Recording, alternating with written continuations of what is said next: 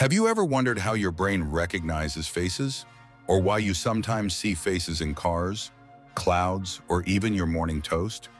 It's all thanks to a tiny but powerful part of your brain called the fusiform face area, or FFA. This area is like your brain's personal facial recognition software. It works behind the scenes to help you instantly recognize your friends, family, and even celebrities. But not everyone's FFA works the same way.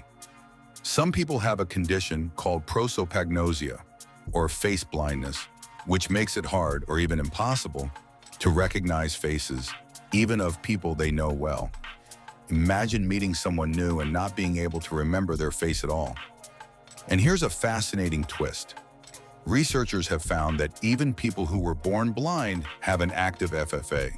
They've never seen a face, but this part of their brain still helps them process social information, like recognizing voices or understanding emotions. It's proof of how adaptable and amazing our brains really are. So next time you spot a face in an object, remember, it's your FFA working overtime, always on the lookout for human connection. Pretty incredible, right?